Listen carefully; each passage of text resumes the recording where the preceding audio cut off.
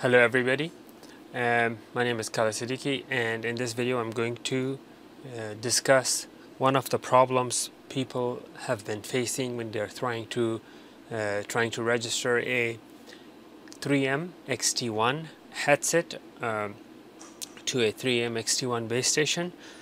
So what happens is that when you punch in the password to get into the administrative pages and to an installation page in installer mode, in that mode each button that corresponds to your pushing the password beeps twice, and the password doesn't go through, it doesn't get entered.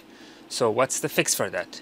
In order to fix this, what you have to do is you have to use two hands. With one hand you press and hold down the mode button, and with the other hand you continue entering the password and it will go through. You can watch the video and follow the instructions. Okay, in this video I'm going to teach you how to enter the password in a 3M XT1 drive-through base station in case by every press you get two beeps or it doesn't work.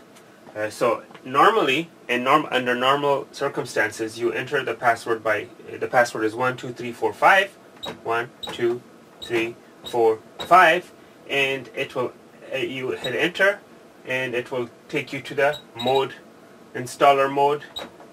You press mode again and it takes you to different types of modes where you could choose register headset, this and that. Okay, so what do you do if this doesn't work? In that case, you have to put one finger on mode, keep this pressed in while you enter the password. So you press it down, keep it pressed in, and enter 1 2 3 4 5 and let go, and it will take you to installer mode where you could access whatever you need to access. Alright, thank you for watching.